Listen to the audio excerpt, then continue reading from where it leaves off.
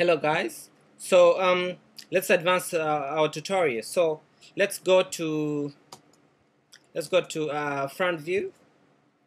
I'm going to show you a few tricks. Okay, I'm going to show you how to go to create CV curve, create a CV curve.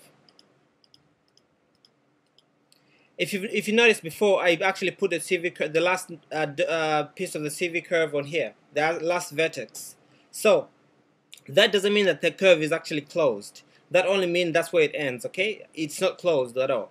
So, and again, if we want to close this, all we need to do is go to edit curves, and you've got an option of open close curve. Okay, sorry guys. Yeah, when you finish, you just press enter, and you've got an option to open or close curve. Okay, so if we close the curve, right now it's closed, and if you want to open, press the open again, it will open. Remember that this is a toggle, so it will either open or close. You only have two options. You do either open or close. Okay, yeah. So when you click on close, when you click on close, it actually closes, but you don't know where the actual you don't know where it starts, so you don't know you don't know where the curve starts, you don't know where the curve finishes. So you can go to control vertex, you know, okay, it started here and it's heading towards this direction, you know. Box U, I explained this in the earlier videos. If you haven't seen the earlier video, go back a couple of videos, you find it. So that's what it does. Okay, so let's go back into go back into object mode. We've got our item here. Let's actually open it. So another thing that we need to know is how to detach this actual curve. All right, you can actually detach this by going into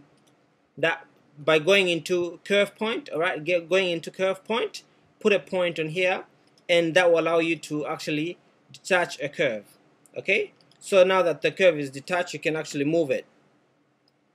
See, you can actually move it, but again, because your history is turned on, if you decide to actually rebuild this one to actually attach it again, all you need to do is to rubber band select both of these, edit curve, and attach a curve.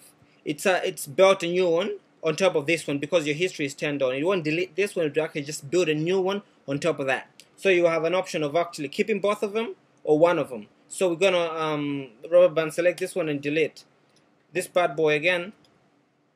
We're gonna move him to the center, and yeah, progress with our tutorial. So that's how it is to attach a curve. All right. And the other thing you need to know is to actually, let's go back into control vertex. If you want to actually put a curve, a point, see these vertices that you can actually move. If we want to move somewhere around here, we can't move it because there's no vertex, you know.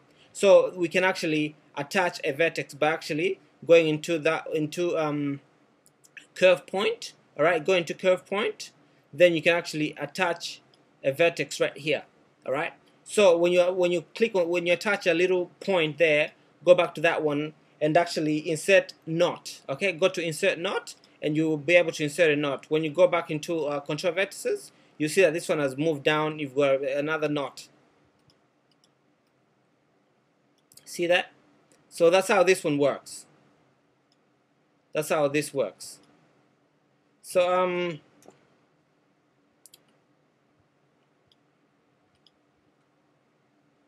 you insert a knot here. Insert knot. Control vertex. See? It's there. So this is just one of the things that we need to know that Maya has and Maya can do. So you can move it to there if you want it, you know, and if you want it to be somewhere else, you can move it there. So yeah, just bear in mind these options are there and you can use them. I'll advance to the next tutorial, and please don't forget to subscribe. I'll try to go through these videos as quick as I can so we can advance and get somewhere fast, you know what I'm saying? So yeah, good luck and hope you actually enjoy the tutorial. Please don't forget to subscribe.